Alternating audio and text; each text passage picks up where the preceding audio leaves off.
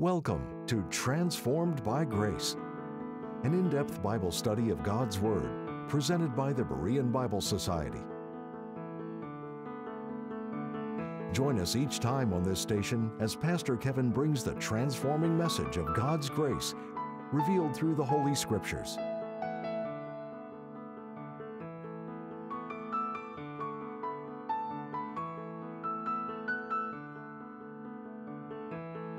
A young boy was consistently late coming home from school. His parents warned him one day that he must be home on time that afternoon. But that night, he arrived later than ever. His mother met him at the door and said nothing. Later at dinner, the young man came to the table and looked at his plate. There was a slice of bread and a glass of water. He looked at his father's full plate and then at his father. But his father remained silent, and the boy was crushed. The father waited for the full impact to sink in, then quietly took the boy's plate and placed it in front of himself. He took his own plate of meat and potatoes and put it in front of the boy, and he smiled at his son. When that boy grew to be a man, he said, "All my life I've known what God is like by what my father did that night." In this episode of Transformed by Grace, we'll take a look at a young man who also experienced grace at a dinner table. We learn what God is like by it as well. And you read through the Word of God, you sometimes come across a scene in a person, and you see an unforgettable portrait of grace. This is the case with an obscure man in Scripture who has a name that can be a real tongue twister, Mephibosheth. 2 Samuel 4:4 reads, "And Jonathan, Saul's son, had a son that was lame of his feet. He was 5 years old when the tidings came of Saul and Jonathan out of Jezreel, and his nurse took him up and fled. And it came to pass, as she made haste to flee, that he fell and became lame, and his name was Mephibosheth." Mephibosheth was the son of David's close friend Jonathan. Jonathan was the son of King Saul. Thus, of course, Mephibosheth was the grandson of King Saul. King Saul and Jonathan were both killed in battle against the Philistines, leaving the throne to be occupied by David.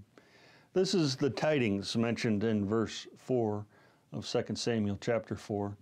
It was news of Saul's and Jonathan's deaths. Years earlier, David had made a promise to Jonathan. In 1 Samuel 20, David was running for his life from King Saul, who was trying to remove this threat to his throne out of his jealousy. David was destined for the throne, and his friend Jonathan pledged to help to save David, but asked him a favor in return. 1 Samuel 20:13-15 reads, "But if it please my father to do thee evil, then I will show it thee, and send thee away, that thou mayest go in peace, and the Lord be with thee. And thou shalt not only while yet I live show me the kindness of the Lord, that I die not, but also thou shalt not cut off thy kindness from my house forever." It was the custom in dynasties at that time that when a new king took over, the entire family of the displaced king were eliminated to remove the possibility of any future opposition or revolt.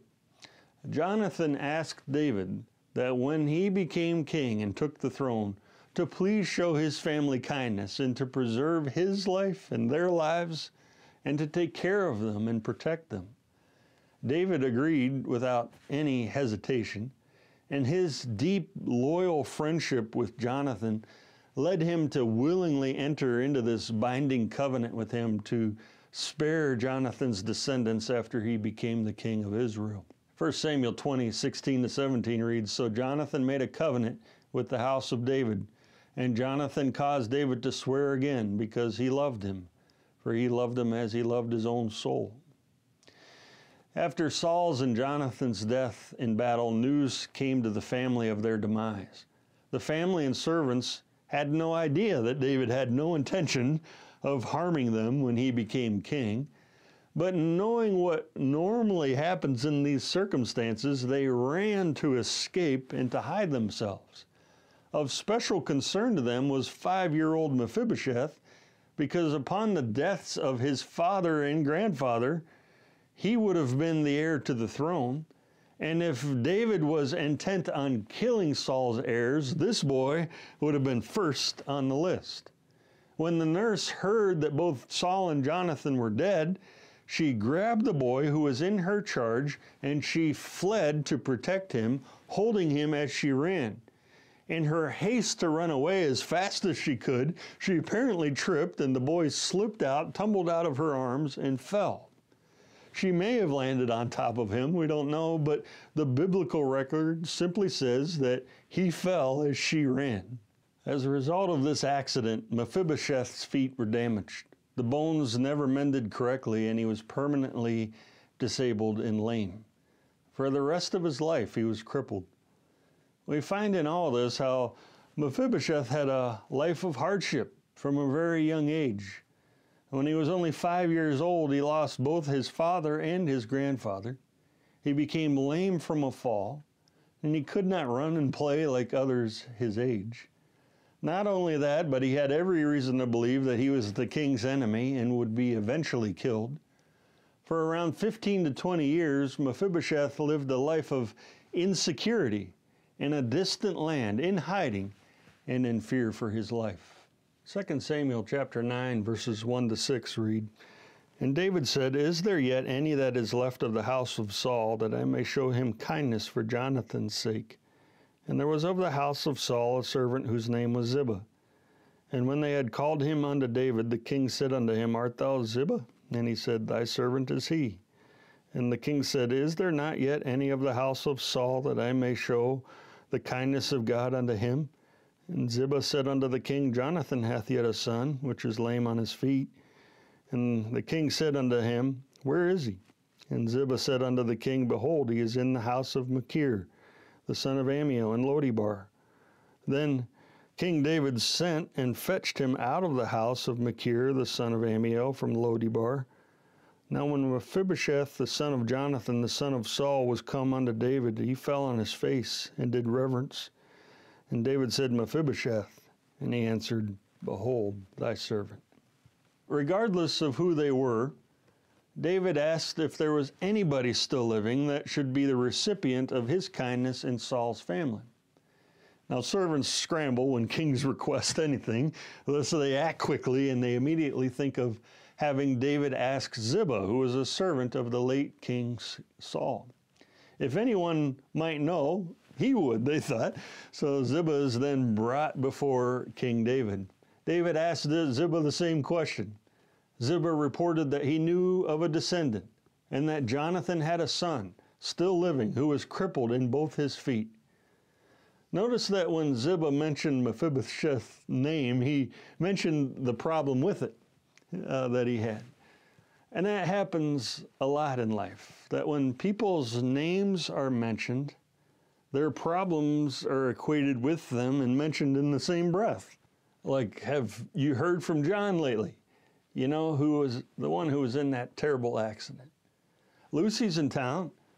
It's a shame she has to raise those kids on her own, isn't it? I saw Frank today. He just can't seem to keep a job. Our circumstances and our past follow us. But when God speaks of the believer, He doesn't mention our past, our plight, our pain, or our problem. He lifts us up. He calls us His dear children, children of light, a saint, heirs of God, beloved of God, ambassadors for Christ, and members of Christ's body. You can see an insinuation in the response that Ziba gives the king. David asks, Is there anybody left in the house of Saul that I might show the kindness of God? Ziba answered, Yes, there is. Jonathan has a son, but he's lame on his feet. In other words, David, you better think hard about this, because he would be out of place here in your court. He wouldn't fit in well here. He doesn't fit with your surroundings, with the people here in this beautiful palace. He has a serious disability. But in keeping with the kindness of God, Mephibosheth's condition did not matter. David was looking to show the unconditional kindness and love of God. And this was also about faithfulness, keeping his promise to his friend Jonathan, who had made David promise that he would show his family the kindness of the Lord. Because David was fulfilling this promise, David didn't ask how bad Mephibosheth's condition was, how he became crippled, if there were any other options in the family, any healthy family members. These words were never spoken. David's only response was, "Where is he? Where's the man located?" Ziba answered that he was living at the house of Machir, son of Ammiel, in Lodibar. In Lodibar, says Ziba. In Hebrew, lo means no, and Debar means pasture. This royal son of Jonathan was living in a desolate place, in a remote, barren location on the east side of the Jordan River, about 10 miles south of the Sea of Galilee. Mephibosheth had been hidden away in a barren place far away from Jerusalem with Machir, and the only one who knew his whereabouts was an old servant of Saul. It had been around 15 to 20 years, so being around 20 to 25 years of age, Mephibosheth had a family of his own by this time. We read in verse 12 in this chapter that he had a young son named Micah. Mephibosheth had been hiding, now with a family, and the last thing he ever wanted to hear was an emissary from the king knocking at his door. But that is exactly what happened. Mephibosheth finally did get that knock on the door that he dreaded, as David's servant was dispatched, went to fetch him out of the house. We can only imagine his shock and fear at the sight of David's courier. After answering the door, Mephibosheth is told that the king requested to see him. And he most likely thought, well, this is it. It's curtains for me. Mephibosheth is put in a chariot to be taken to Jerusalem. Arriving there, he is escorted into the palace and then right into the very presence of the king himself. Coming into the king's presence, this frightened man drops his crutches, throws himself down, falls on his face before the king, the one who had sovereign rights over his life. He did so fully expecting the king's wrath and judgment. David says, "Mephibosheth," or "Are you Mephibosheth?" And his response was, "Yes, I am Mephibosheth, and your servant." Mephibosheth had no idea what to expect, and he expected the worst. Expecting death, he instead hears unbelievable words of grace from the king. We'll be returning to the program in just a minute, but first we'd like to take this time to thank you, our partners, for making these programs possible. If you would like to access our library of helpful Bible study tools, go to BereanBibleSociety.org. Bible Contrasts is a 28-page booklet written by Pastor David Adams. We see a number of dissimilar wordings within God's Word. Some have seen them as contradictions in the Bible. We prefer the term contrasts. The main reason for these differences is that God is setting forth two separate programs. The first deals with the earth and Israel. The other concerns the heavens and the church, the body of Christ. It was given to the Apostle Paul to lay out these differences. He is God's Apostle of the Gentiles. To order your copy, contact the Berean Bible Society for pricing and availability at 262-255-4750 or visit our website at www.BereanBibleSociety.org. To receive our free full-color 32-page monthly magazine, The Berean Searchlight, call 262-255-4750 or subscribe online at www.BereanBibleSociety.org. Thank you again for your generous gifts. And now, back to the teaching with Pastor Kevin. 2 Samuel 9, 7-13 reads, And David said unto him, Fear not, for I will show thee kindness for Jonathan thy father's sake, and will restore thee all the land of Saul thy father, and thou shalt eat bread at my table continually. And he bowed himself and said, What is thy servant, that thou shouldest look upon such a dead dog as I am? Then the king called to Ziba, Saul's servant, and said unto him, I have given unto thy master's son all that pertained to Saul and to all his house. Thou therefore and thy sons and thy servants shalt till the land for him, and shalt bring in the fruits, that thy master's son may have food to eat. But Mephibosheth, thy master's son, shall eat bread always at my table. Now Ziba had 15 sons and 20 servants. Then said Ziba unto the king, According to all that my lord the king hath commanded his servant, so shall thy servant do. As for Mephibosheth, said the king, he shall eat at my table, as one of the king's sons. And Mephibosheth had a young son whose name was Micah, and all that dwelt in the house of Ziba were servants unto Mephibosheth. So Mephibosheth dwelt in Jerusalem, for he did eat continually at the king's table, and was lame on both his feet. Mephibosheth's fear is understandable. So David's first words to him were, Fear not. Don't be afraid. The trembling guest was given assurance that he was bowing before a gracious king. The name Mephibosheth means he who scatters shame. And that is what David did for the young prince. And in fulfilling his promise from long ago, Jonathan's son would be honored and treated with kindness for the rest of his life. Mephibosheth expected the king's wrath, instead he got grace. Unbelievable grace. Mephibosheth did not need to fear anything. He would be under David's protection from now on. David assures him of his kindness, telling him, I will surely show thee kindness. And in his kindness he would restore to Mephibosheth all the land of his grandfather Saul, the land that his father Jonathan would have inherited from Saul. Best of all, David insisted that he would eat at his table regularly with all his family as one of the king's sons. This is reiterated by David. It's repeated 4 times in these verses. Grace can be shocking, and grace can be confusing. And Mephibosheth is confused. He asked, What is thy servant? Who am I?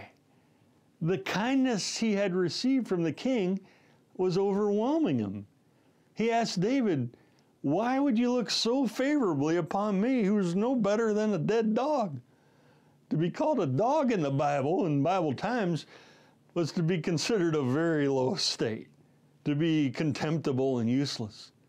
But being a dead dog took it to another level and was even worse.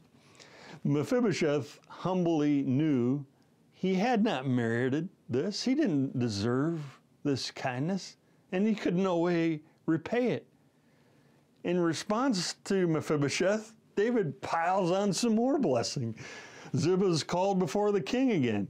As Ziba had served King Saul, Ziba and his sons and servants were appointed by David to serve Saul's grandson, Mephibosheth. Ziba and his 15 sons and 20 servants were all commanded by David to work the land for Mephibosheth, to give him the food from it and its profits. The estate belonging to a king and belonging to King Saul would have been quite substantial. And it would have taken all these sons and servants of Ziba to work the land and to harvest its crops. Mephibosheth and his family moved from Lodebar to Jerusalem. And everything that David promised came true. And he continually ate at the king's table. Now think of suppers at this table with David in the years to come. It's mealtime. The dinner bell rings in the palace.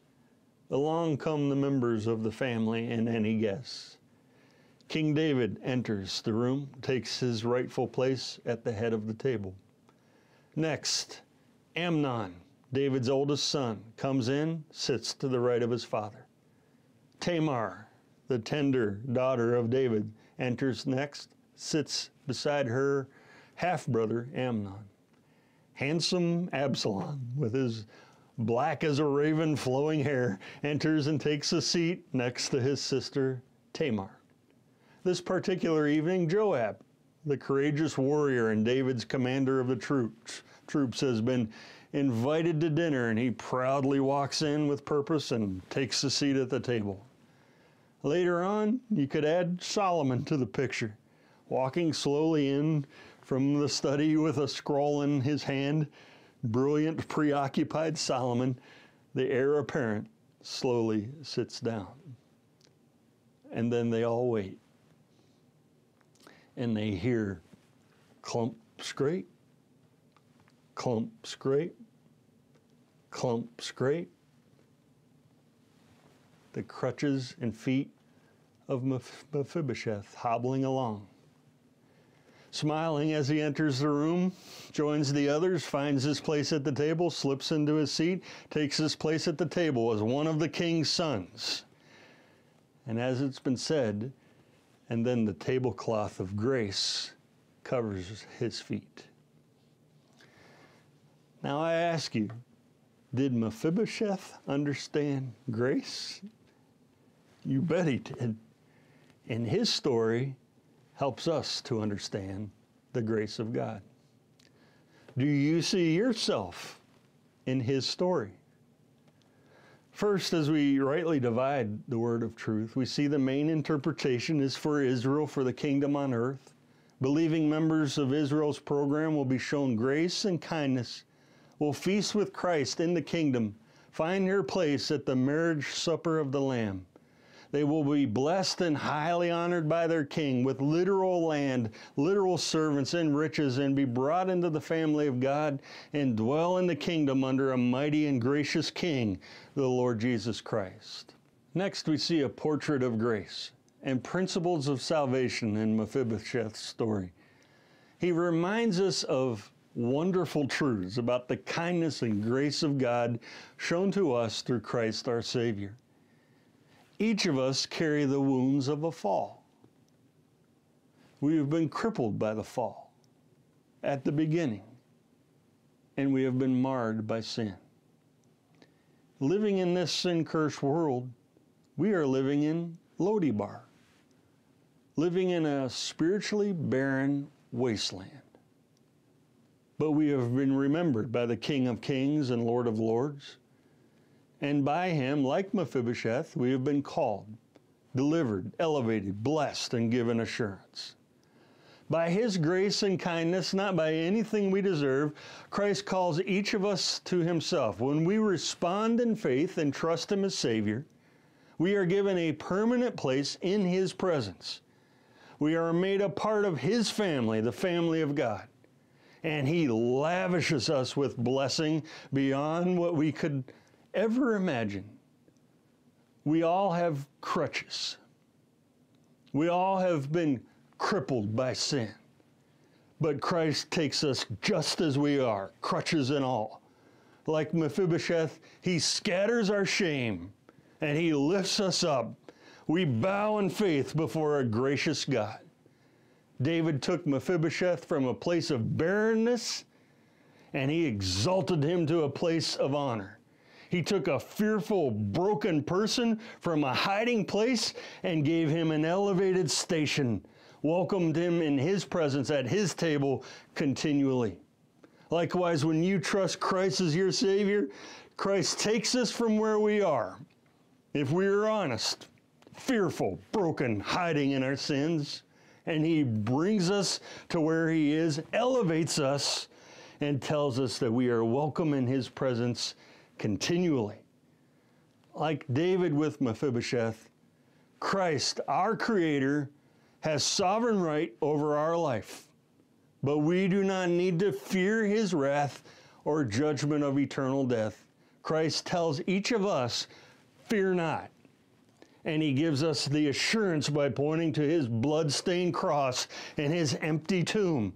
And he tells the believer, don't be afraid. Christ gives each of us in the body of Christ an inheritance. But our inheritance is not a piece of real estate on the earth It is an eternal place in heaven, in the heavenlies. We are given a high position, seated with Christ in heavenly places, blessed with all spiritual blessings there. Ephesians 2, 5-7.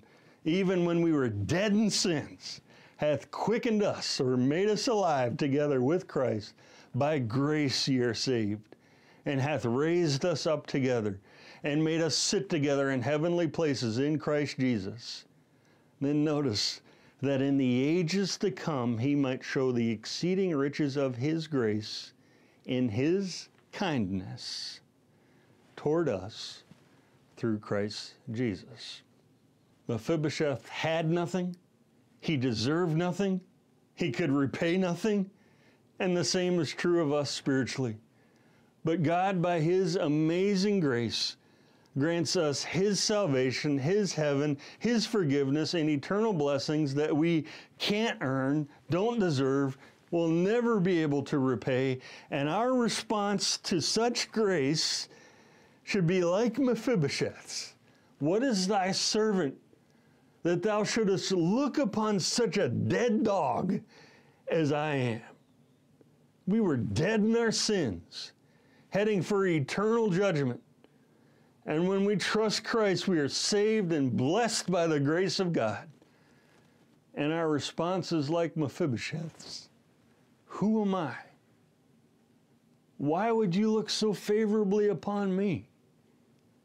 I'm no better than a dead dog.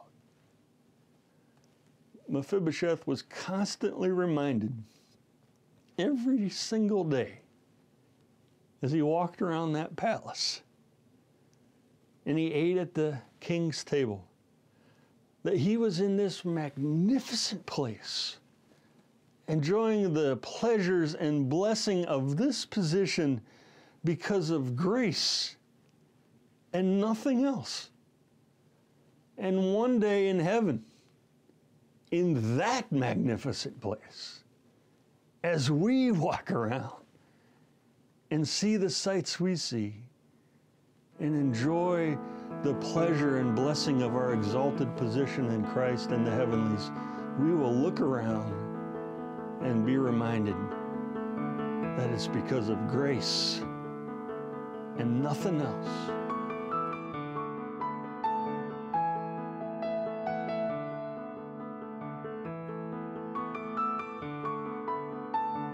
Thank you again for tuning in to Transformed by Grace. We appreciate your prayer support and the financial gifts. The purpose and mission of the Berean Bible Society is to help you understand the whole counsel of the Word of God. For more information, visit our website at www.bereanbiblesociety.org or give us a call at 262-255-4750. Or if you prefer, write us at the Berean Bible Society, P.O. Box 756, Germantown, Wisconsin, 53022. Now until next time, may you be transformed by God's grace.